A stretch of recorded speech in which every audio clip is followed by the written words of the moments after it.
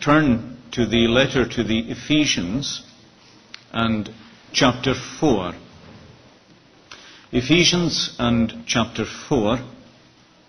And let's read from verse 17. Ephesians 4:17.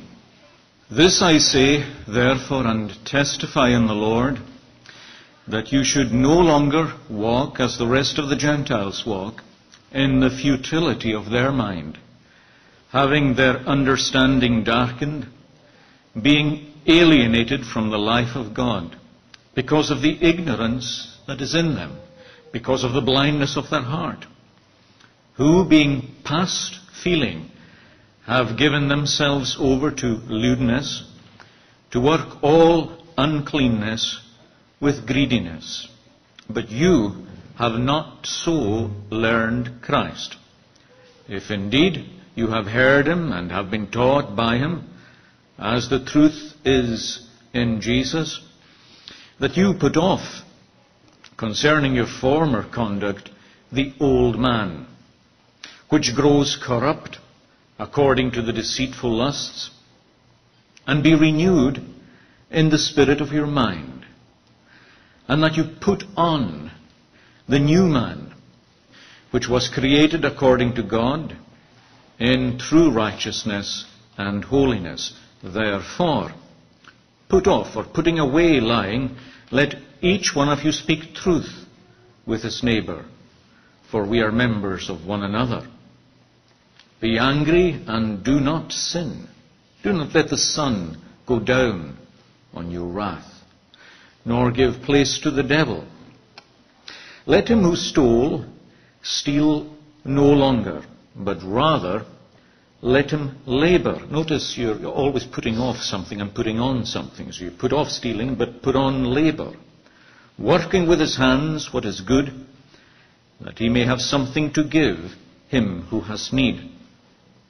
Let no corrupt word proceed out of your mouth, but what is good for necessary edification, that it may impart grace to the hearers. And do not grieve the Holy Spirit of God, by whom you are sealed for the day of redemption. Let all bitterness, wrath, anger, clamor, and evil speaking be put away from you with all malice. And be kind to one another, tenderhearted, forgiving one another, even as God in Christ forgave you. May the Lord bless the reading of his own word. And to turn to our text particularly, let's just go back to the passage that we've been thinking of over the last couple of days. The letter to the Galatians this time, just the previous letter in the Bible, the letter to the Galatians, and chapter 5. And our text this morning moves to verse 16. Verse 16, Galatians 5:16. Very important words for our theme. I say then, walk in the Spirit, and you shall not fulfill the lust of the flesh. Walk in the Spirit, and you shall not fulfill the lust of the flesh. Now, most of you know that our theme has been living and walking in the Spirit.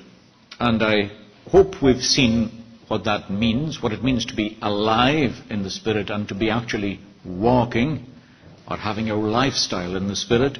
We've seen what it means, and I hope we've seen why it is important. It is absolutely a matter of life and death.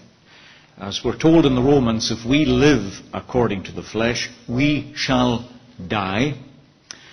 But if in the Spirit we put to death the deeds of the old man, then we shall live.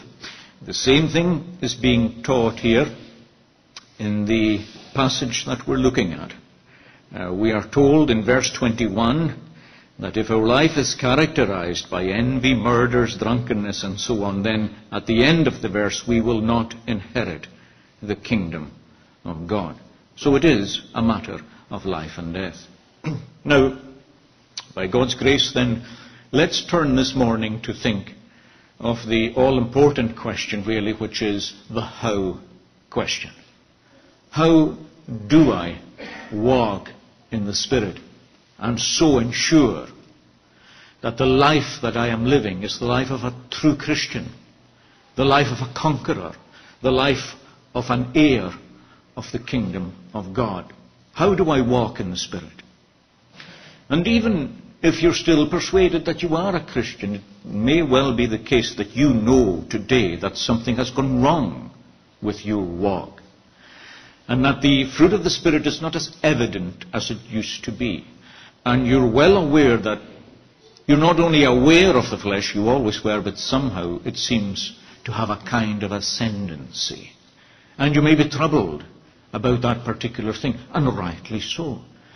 And maybe it's a serious question for you today. I need to know how at least to rediscover what walking in the Spirit really means. Because, of course, you'll be unhappy until you do. You'll be at least that. It's impossible to be a happy Christian if the flesh has found a place that it should not in your life. So how do you walk in the Spirit? How do you recover? How do you become a mature, stable, self-controlled, balanced Christian as you're called to be? Now, the answer, first of all, to that lies in the text that we really had last night. If you look at chapter 6 of this letter and verse 7, let's read verses 7 and 8. Do not be deceived, God is not mocked. For whatever a man sows, that he will also reap. He who sows to his flesh will of the flesh reap corruption. But he who sows to the Spirit will of the Spirit reap everlasting life. So our attention is being drawn there to the relationship between what we sow in life and what we reap in life. If you're reaping bad stuff, if you're reaping fleshly things, the reason, Paul says, for that is because you're sowing bad stuff in your life. It's as simple as that. It's as straightforward as that. If you want to see good things in your life, if you want to see spiritual fruit in your life, you need to sow the right kind of spiritual seed. So to make that concrete again, if going back to chapter 5 and verse 22, if you want to see the fruit of the Spirit in your life, the harvest, if you want to reap love, joy, peace, if you want to reap long-suffering and kindness and goodness and faithfulness, then you need to sow something to ensure that you get that. What that is, leave that for the moment, but the point is that to see these things you need to be busy sowing something. If on the other hand you want your life to be full, which you don't, but maybe it's becoming that way, but if you want your life to be full, in verse 19, of fornication or adultery or uncleanness or lewdness or idolatry or hatred even, or jealousy or anger, then all you need to do is sow in such a way that you get it. Because that's the way it works. God's not mocked. You shouldn't be either. The law of cause and effect is woven into the fabric of the universe. It's woven into the fabric of the spiritual universe too. I mean, what you sow, you reap. Everybody knows that. The world will tell you that. You should know it yourself too. What you sow, you reap. So if that's the fruit, what are you sowing?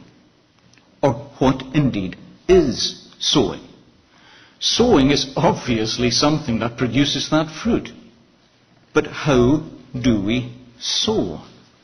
Well, to understand that, we need to go to the source of all our words and actions. We need to go to the inward place. We need to go to the heart. Or if you like, to the mind. It essentially means the same thing here. It's in the mind or the heart that this battle is fought, and where the battle is one. It's your heart that matters.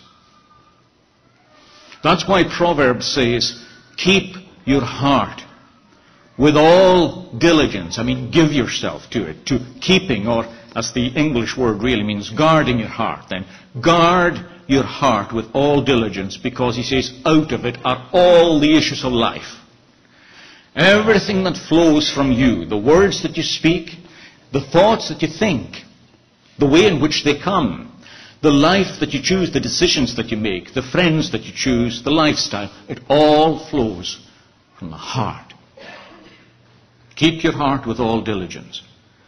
Again, as the Word of God says, as a man thinks in his heart, so is he.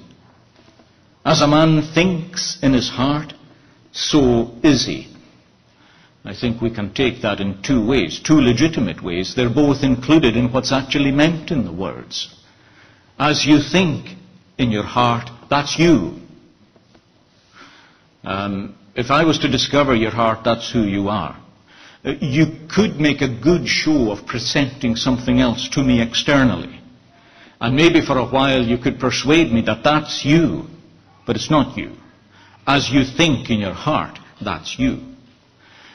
The text can also be taken this way, that as you think in your heart, that makes you. That is what you become. In other words, as you choose to think certain things, that's what you become in life. As a man thinks in his heart, so he is. As our Saviour said, when he was listening to the Pharisees with their own conviction that they were God's people and that they kept God's law, but yet spoke evil, attributing his own good works to the power of Satan himself. Jesus said, a good man out of the good treasure of his heart brings forth good things, good words and good actions. An evil man out of the evil treasure of his heart brings forth evil things. For out of the abundance of the heart the mouth speaks, and by your words you shall be justified, and by your words you shall be condemned. For every idle word a man speaks, he shall give account thereof in the day of judgment. Justified by faith? Yes. Are you judged by your works? Absolutely yes. Are you judged by your words? Absolutely yes. And all these things will be found consistent. I think I referred to that on Friday. The whole package will be consistent. If faith in Christ is there, then the record of your words will reveal faith in Christ, and the record of your life will reveal faith in Christ. That's what justification means. That's how it's to be understood. It's all consistent. But words matter. The heart matters. To highlight how this works, I want to remind you of a proverb. It's not a biblical proverb, although the thought is biblical. It's a proverb that's a bit out of fashion, but some of you might remember learning it. Learn it, remember it.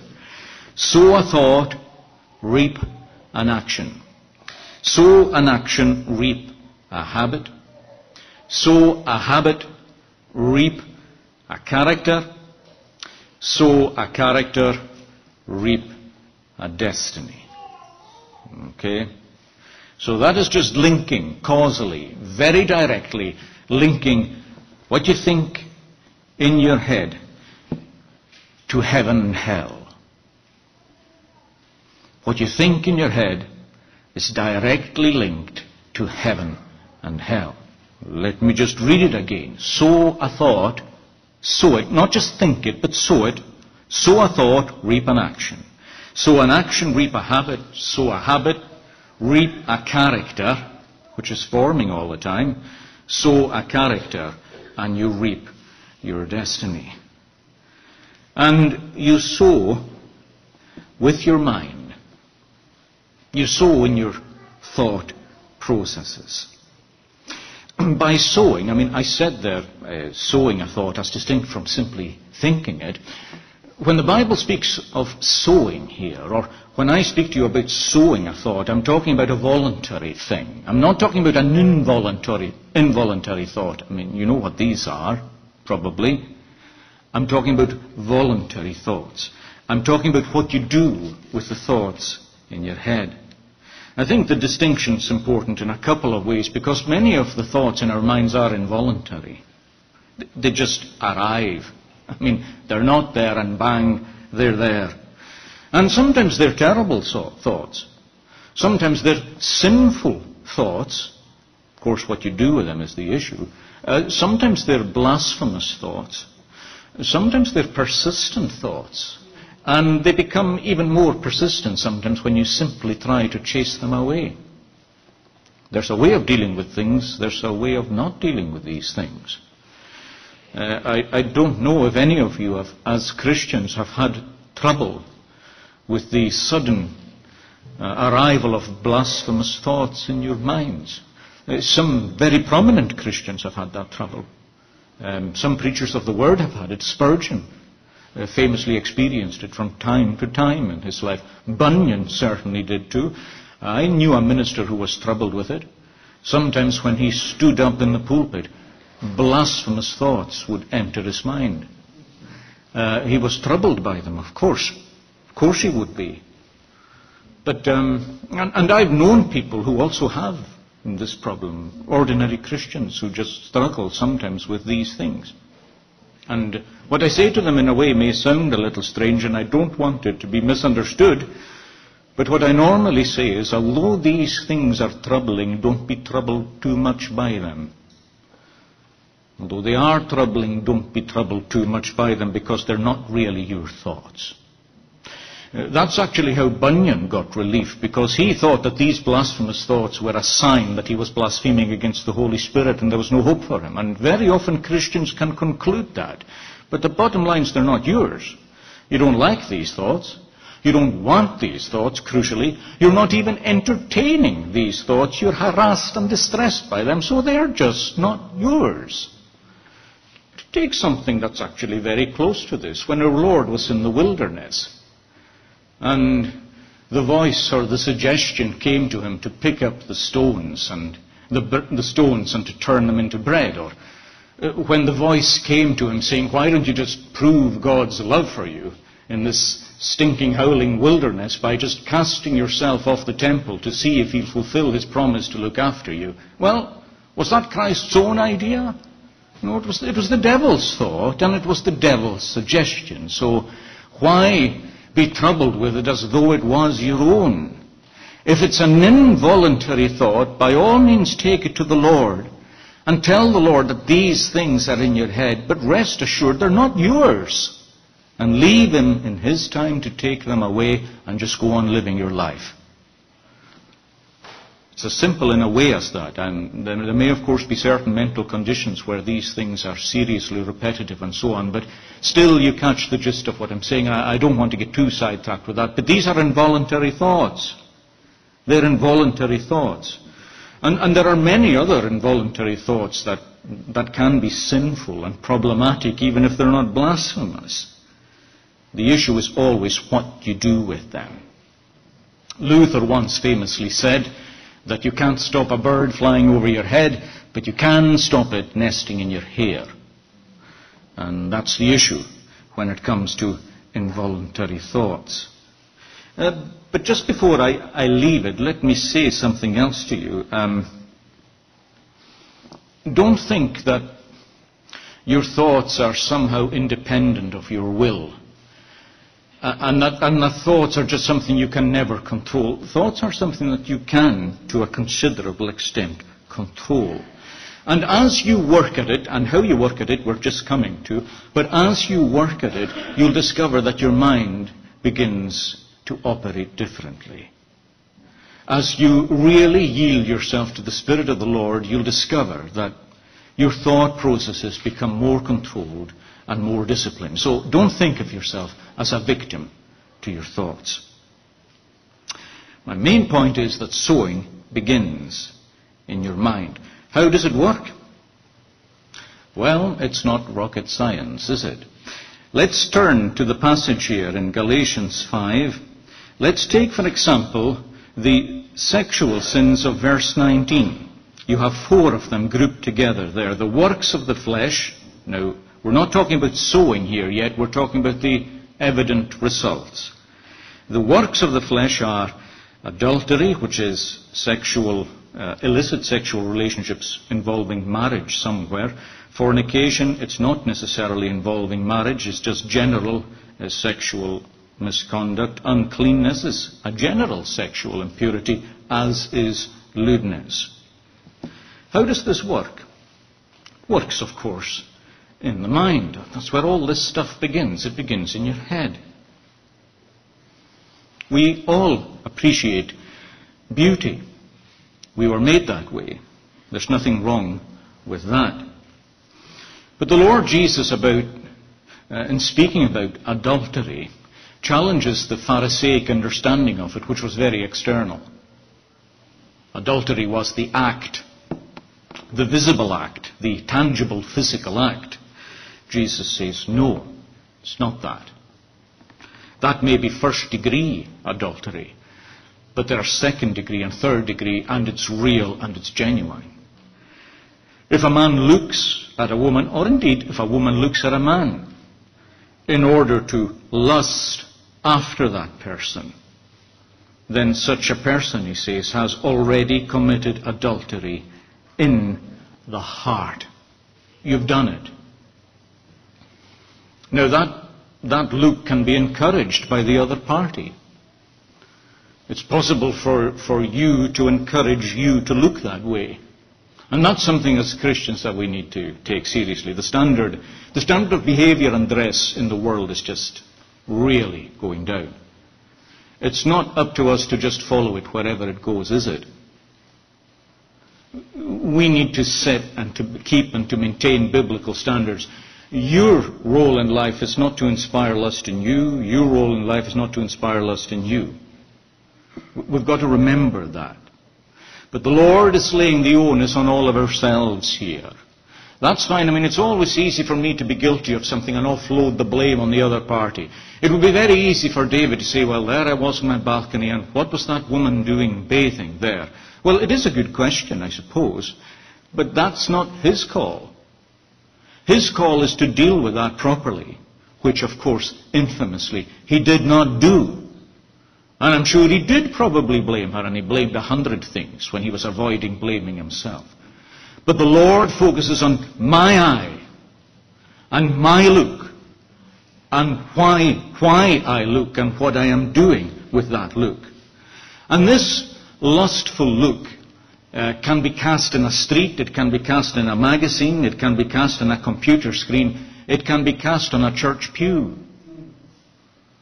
Of course it can. And the point the Lord makes is that at the very point that happens, you have sown. You've already sown it. It's no longer an involuntary thought. It's no longer somebody simply walking past you and noticing, well, that's a very beautiful girl or a very handsome guy or whatever. It's gone beyond that. And at that point, it's adultery. It's adultery. You say, but it's not. Jesus says, it is.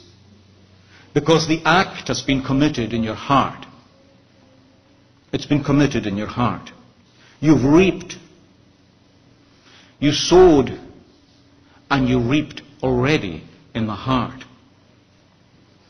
And of course, if you give way to that process regularly, if you start sowing the act of looking lustfully, you can sow that in any of these places too, in the magazine or on the computer or in the church or anywhere. If you begin to sow that act of looking lustfully, it's more than likely it will break out into first degree sexual sin of one kind or another. But that's because it all happened in here, or in here if you like. Same's true with murder and hatred.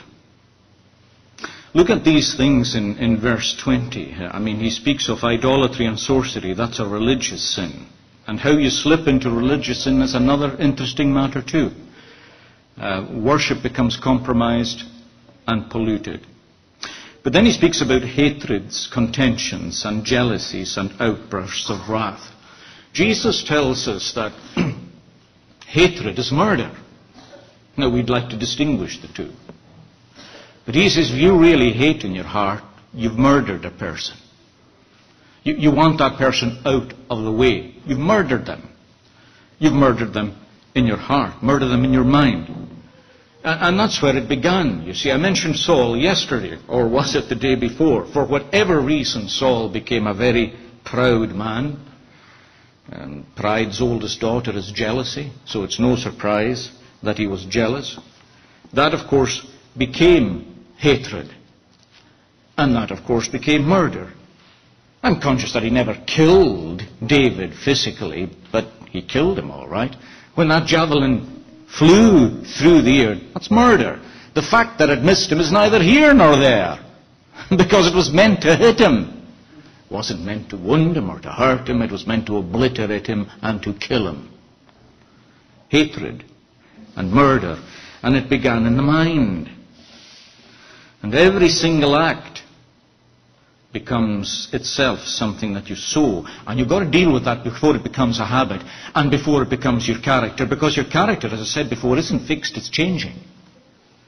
And it's changing according to what you do and the decisions that you make in life.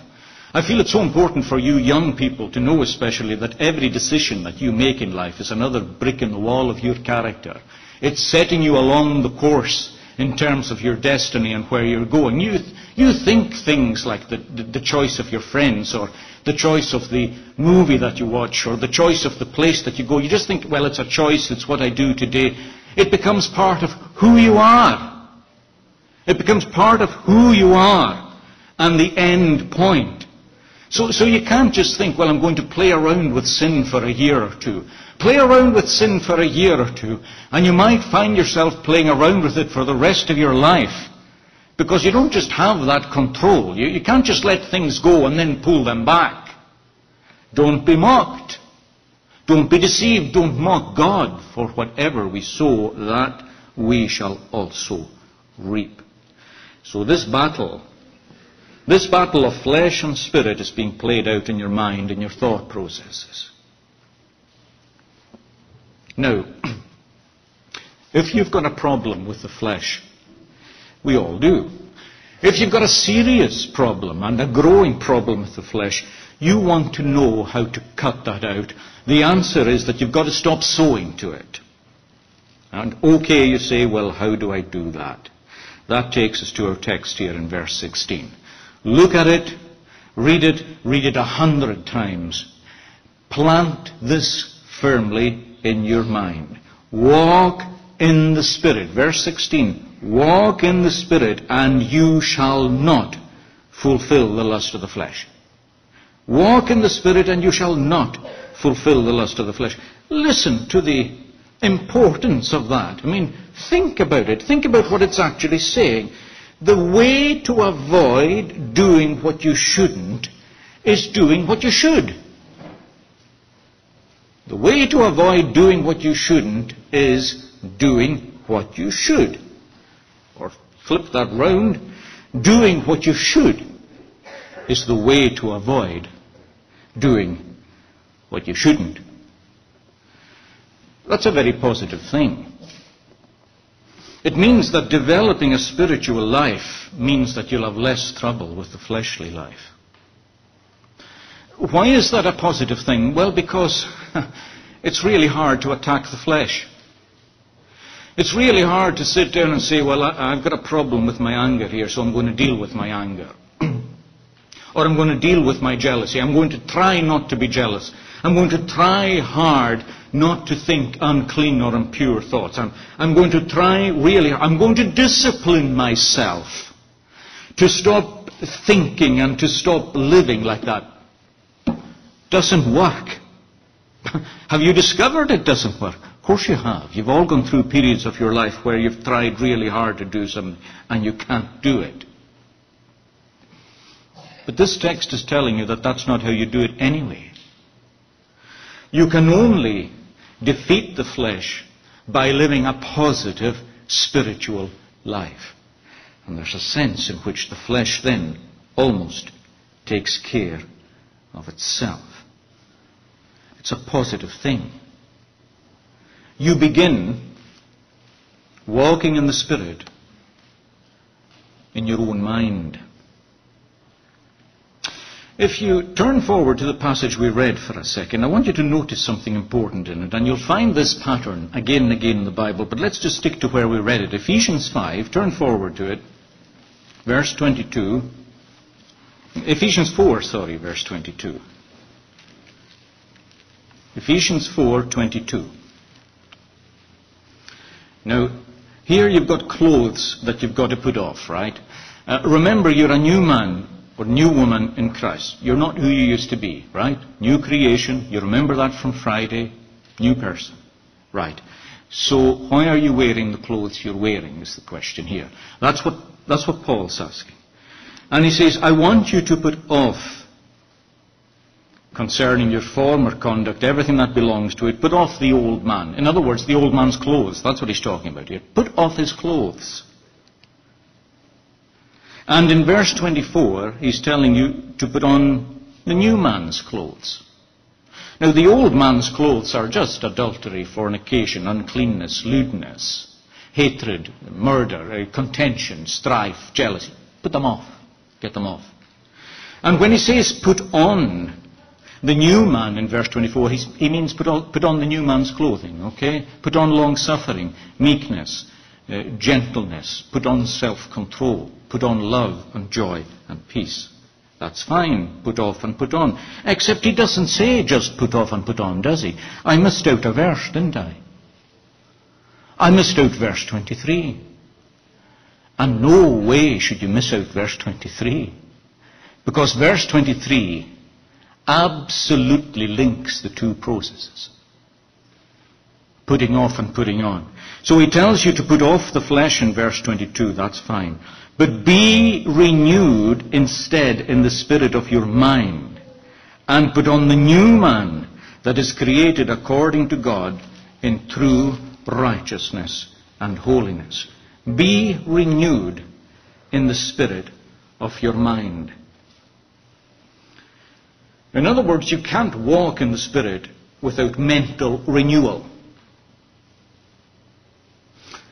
And I don't mean changing your mind. Changing your mind's fine, but won't sort out the problem. You don't just need to change your mind, you need your mind to be renewed. And he's talking here to people who are already Christians, who already have had their minds renewed. But the point about mental renewal is that it needs to go on and on and on all the time. And maybe you've forgotten to renew your mind. You say, well, I haven't a clue how to do it. Well, you used to. Now, let's leave that for a moment. But the point for now is that you need to keep doing it. You've got to keep renewing your mind. Well, you say, yes, but what does that mean? How do I do it? Well, let me stress this point to you. And really, in many ways, Reverend Kingswood almost covered in his opening prayer almost everything I wish to say in a certain sense. You renew your mind when you meet God in true worship. That's how and when you renew your mind. You renew your mind when you meet God in true worship. When you meet Him in word and prayer. When you come to Him spirit to spirit, person to person, and His word reaches you, your prayer reaches Him, and the point is that something happens. Something happens. That encounter becomes a channel of God's transforming grace. And I mean that as something real and genuine. It becomes an actual channel of God's transforming grace. So that in that encounter, person to person, you change. And every time it happens, you change. I'm not asking you whether you're conscious of changing. That's an irrelevance. But you do. You do. Providing you are approaching God in faith in that encounter. In other words, providing you're really in the presence of God. I mean, none of this operates just automatically. You can come in here today. Reverend Kingswood called us to worship. In other words, we are coming into the covenantal, transforming presence of God, where the ordinances are unleashed and where the power of God is unleashed. But if you are not coming to God in faith, it'll wash over you. You'll go out the way you came in, except that you're more accountable going out than you were coming in. Because you ought to have believed, and you ought to have heard. But if you come to meet God, and that's important in worship, and how many people forget it? I mean, worship is not simply doing what God has commanded us to do, although that's a vital component in it. It's about encounter. It's not simply about being taught either. It's not simply about singing or saying or doing the right things. It's about meeting God and asking God to speak to you personally through the Word. Asking God to renew your mind and heart as you are encountering Him in this process. Do you anymore even think of worship like that? Do you think of it like that in private, in the awfully named quiet time? Quiet time would be far better off being a loud time sometimes, when we speak and cry. But do you have such an expectation in your personal time with God, that when you pray to Him every day, that He will change you every day, that He'll clean you, that He'll wash your mind, that He'll make you that He'll make you receptive, that He'll make you grow, that He changes you? Or is that just something you do and then you get on with trying to live the Christian life? You can't do it. You can't do it like that. But encountering God is the only thing that unleashes God's transforming power in your life. Turn to a text that Reverend Kingswood actually quoted in his prayer, which is so important. 2 Corinthians and chapter 3.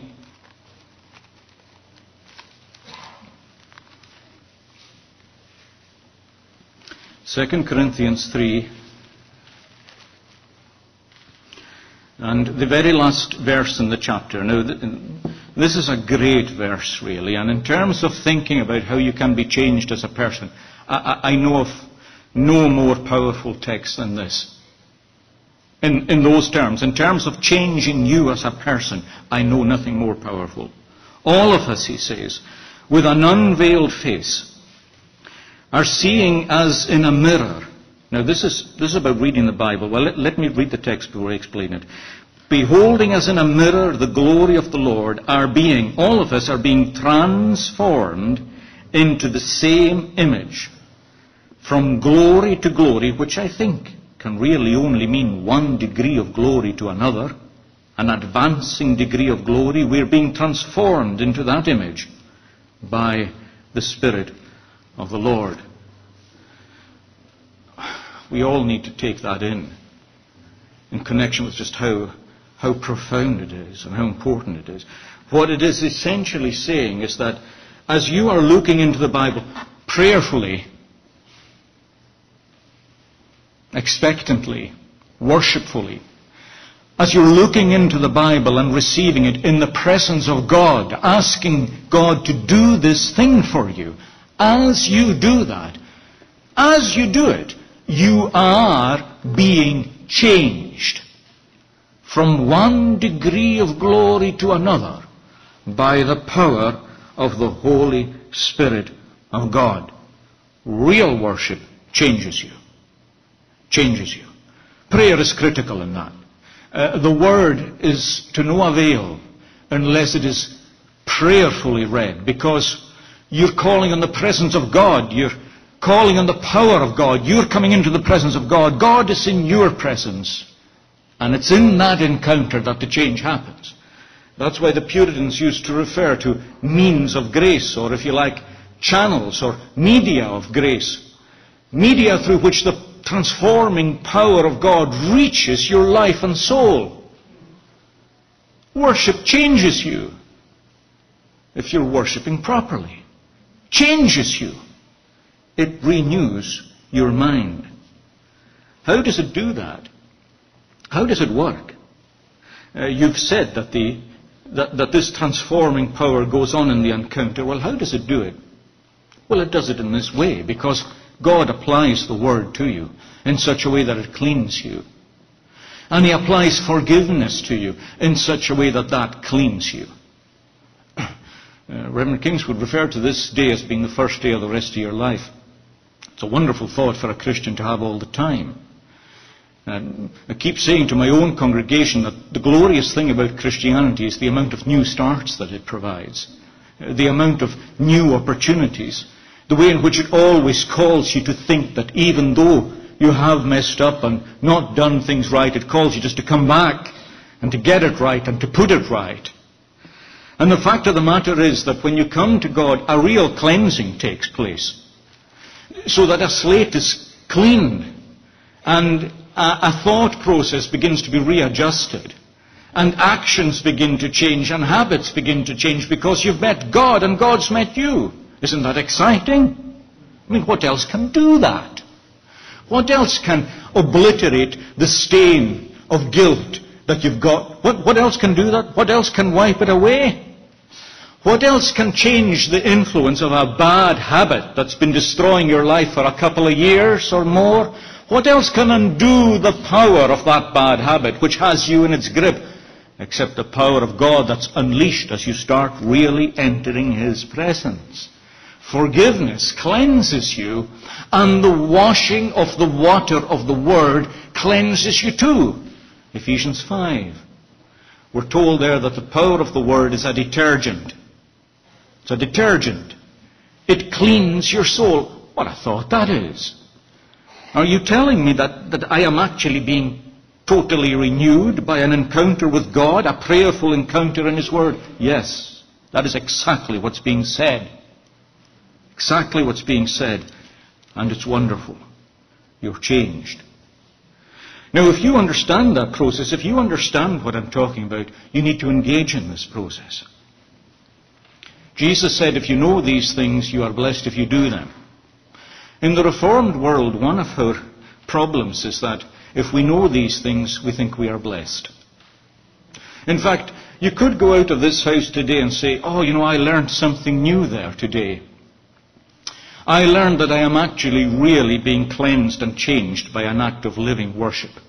And then on you go as you were before. What's the point of that? If you know these things, blessed are you if you do them. I speak from experience. I remember when I was ordaining deacons in my first congregation, which seems a long time ago because it is now. But I vividly remember doing it and dealing with a passage where the apostles as teachers of the Word say that these deacons are to give themselves to the ministry of tables. We must give ourselves to word and prayer. And it struck me, as I'm sure it struck many a minister at different times in their lives, it struck me that prayer was my calling too.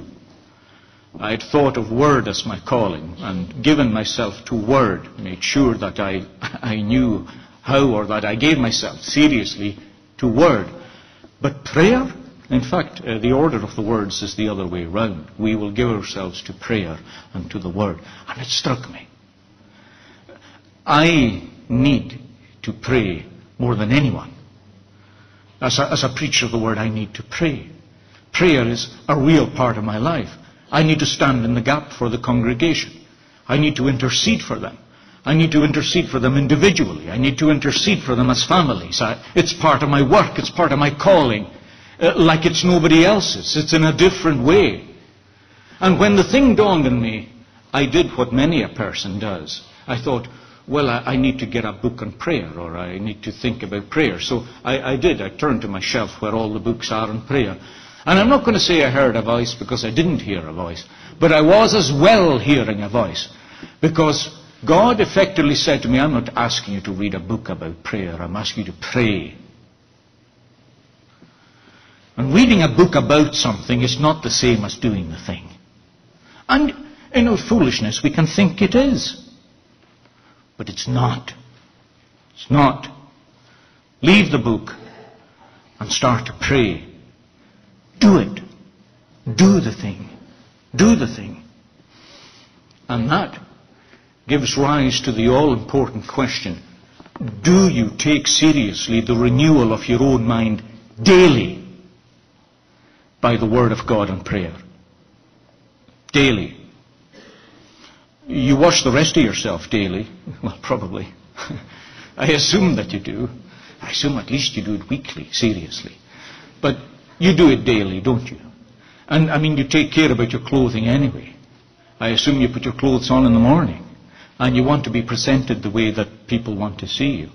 Is it any different in the Christian life? Do you not want to be washed in the morning? Do you not want to put on your clothes in the morning? Do you not want to live out the day in the power of God? Do you not want to be seen to be living out the day in the power of God? Have you not washed in the morning? Have you not clothed yourself in the morning? Or is it a case that somehow we smell of the old world and we look like the old world? That people are in our presence and they don't get the sense that we've been with Jesus? Because we haven't. And your quiet time has, well, I'm not going to call it that, but the secret place, the time when you're on your own with God, which is what Jesus called it, you remember? He said, go into your own room, the secret room, fence off some space, fence off some time, and be on your own with God. Has that disappeared? Has its power disappeared? Has its transforming power disappeared? I mean, is the word warm or cold? Is your relationship with God warm or cold? Well, if that is not integral in your life on a daily basis, don't even dream of telling me that the flesh is not alive in your life. Don't waste your time, because I'll tell you, it is. It is. How can it possibly be otherwise when you're not renewed in the spirit of your mind? That's where everything, that's who you are before God, who you are on your own before God. So important. And that's really another incredible thing, because I certainly remember when I became a Christian 30-odd years ago that this was drummed into me. It was really drummed into me, the importance of a living walk with God and making sure that I spent time getting the Word directly from God in my heart and pouring myself out before God, and God in honouring that, just coming in and energizing and strengthening me. But you know, honestly, I think the language has slipped out of the discourse of so many churches. In fact, some people will say to you, well, I don't need a regular disciplined prayer time because I pray all the time. My answer to that is you don't pray all the time unless you've got a regular disciplined prayer life. You really don't. I remember reading a Christian who said that his whole life was prayer. He didn't need times of prayer. And I thought, well, that's nonsense. That's absolute pietistic nonsense.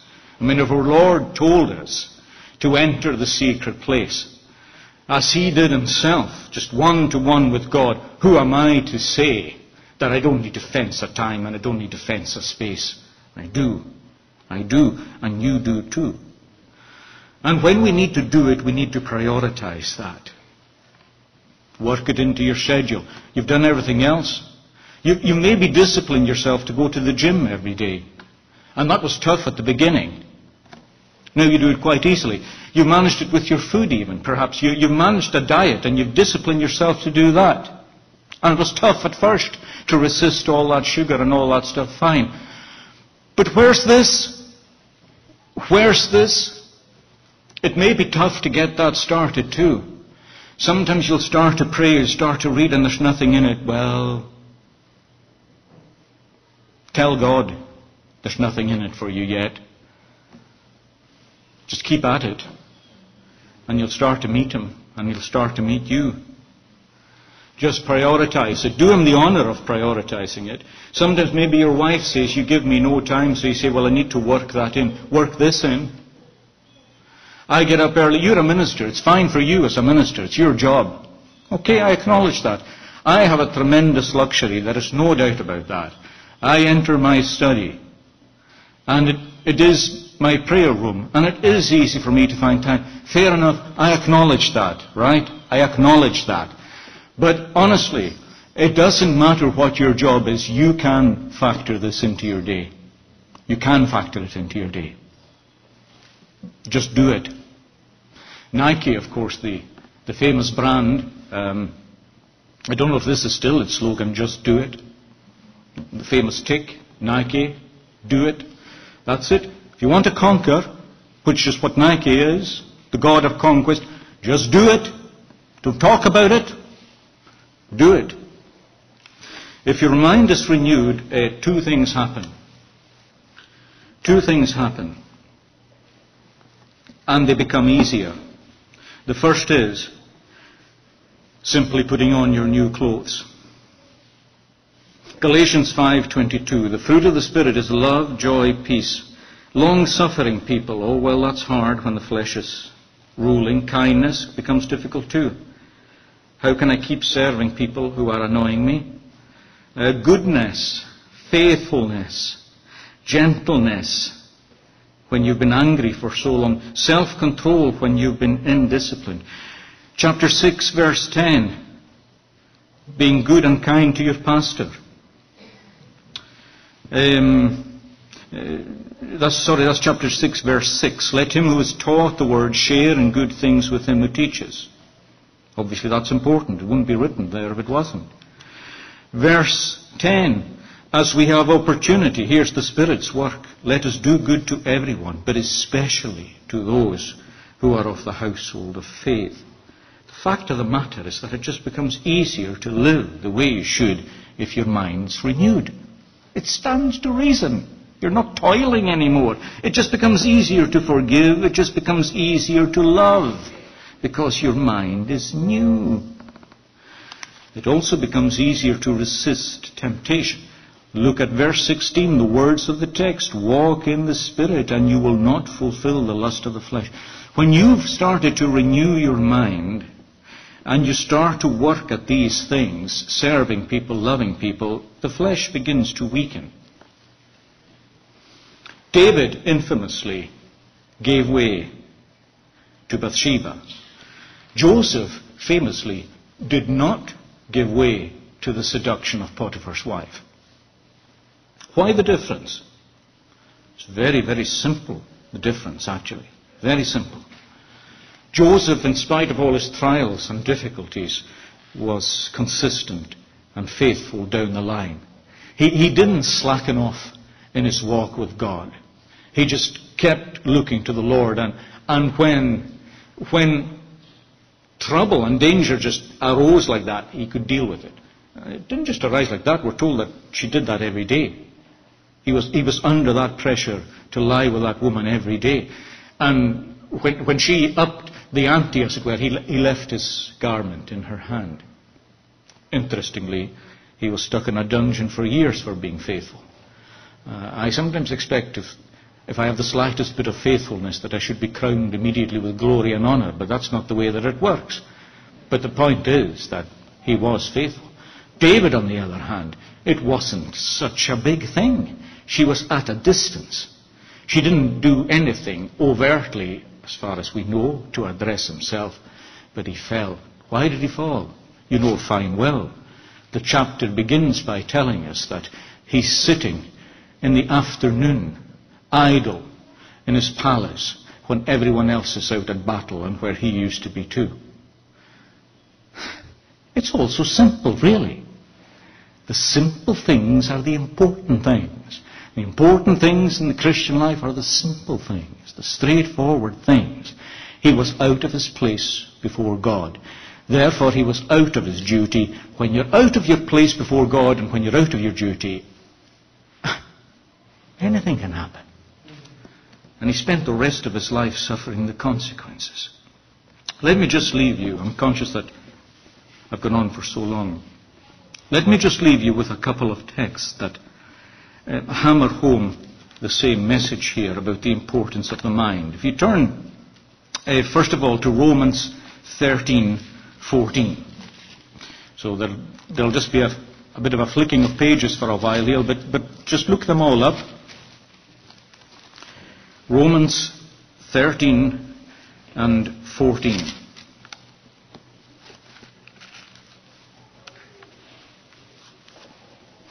Just for context's sake, in verse 8 he's been telling us just how to love each other and how to live.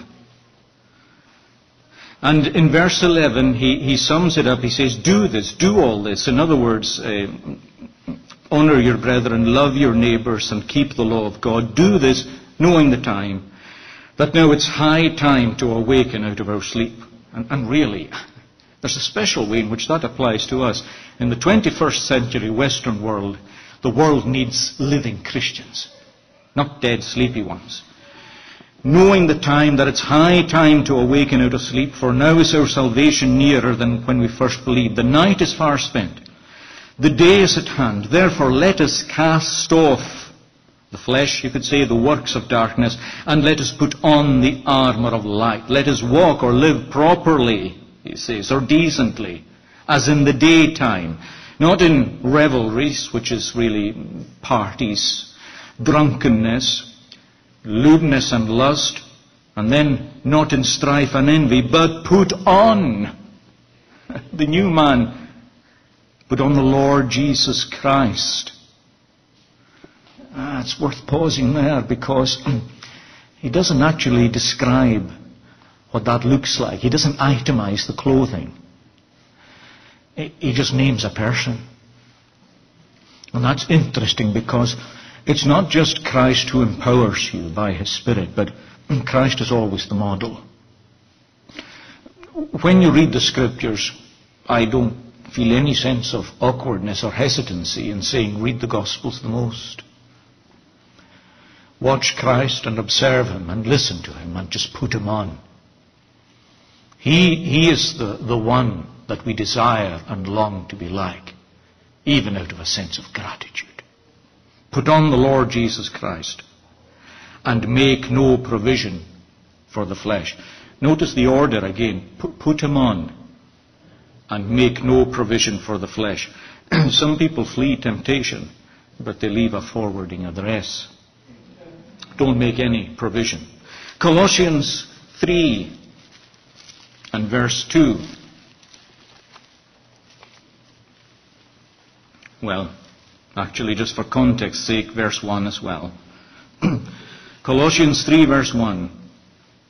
If then you were raised with Christ, seek those things which are above, where Christ is, sitting at the right hand of God. Set your mind on the things that belong to Jesus and his kingdom, not on the things on the earth. Why? Because you, the old you, died, and your life is hidden with Christ in God. Verse 5, therefore, put to death your members on the earth, fornication, uncleanness, passion, and so on. And in verse 8, put off all these further: anger, wrath, malice, blasphemy, filthy language. Get them out of your mouth, these things. Don't lie to each other. And verse 10, you have put on the new man, who is renewed in knowledge, according to the image of him who created him. Last verse, Romans 12 and verse 1. Romans 12 and verse 1. I beseech you therefore, brethren, by the mercies of God, that you present your bodies a living sacrifice, holy, acceptable to God, which is your reasonable service. And don't be conformed to this world. Don't be squeezed into its mold. And notice he doesn't say be conformed to something else. He says be transformed by the renewing of your mind. That's where it all happens. That you may prove or discover in your life what is that good and acceptable and perfect will of God. And as we start to discipline a renewed mind, our lives begin to change. And you should expect nothing less as a Christian than a transformed life. Let's pray.